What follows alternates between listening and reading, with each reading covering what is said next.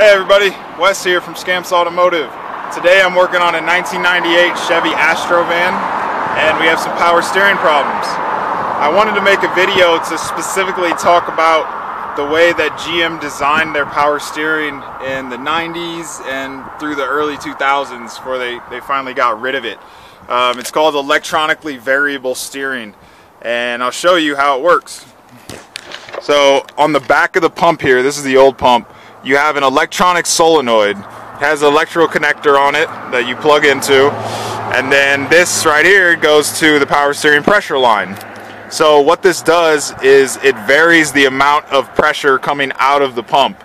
It takes inputs from the vehicle speed sensor, the steering angle sensor, and basically determines, hey, I need full pressure at low speeds or idle, and then as the speed of the vehicle increases, you close the orifice closes down and you get less fluid flow coming out of the pump.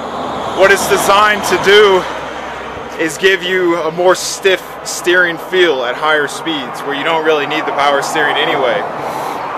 The problem with these systems is that electronic solenoid often fails. And so when you're sitting there at idle or low speeds, the thing is not open like it should be, so it feels like you basically have no power steering at all. I've seen this commonly misdiagnosed all the time, where people throw 1, 2, 3, 4 pumps at it because they just figure, well, I got a bad pump from the store, what the heck is going on? So if you have a problem with a 90s to early 2000s GM vehicle, no power steering at low speed or idle, try replacing that solenoid first. And actually the aftermarket developed a design to just eliminate it completely. And all it is you can buy the kit. It's about 60 bucks, 60, 70 bucks online.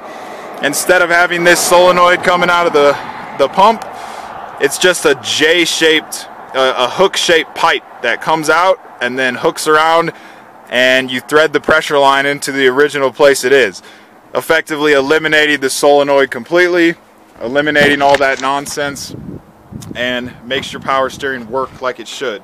I just replaced it on this Astrovan here, and the thing is steering great now. So for me, I replaced the whole pump. From O'Reilly's specifically, they have an option. You can buy just the pump, or you can buy the pump with the Evo, which is the electronic variable orifice, and it's actually just that hook-shaped pipe, which eliminates the solenoid. So I would always suggest getting it with the Evo. It's only like $20 more, and it'll make sure that it fixes the problem. If you don't want to do that, like I said, you can just buy the kit alone with the pipe. Try that before throwing a pump on it. There's a good chance that's your problem. From Scamps Automotive, keep on wrenching.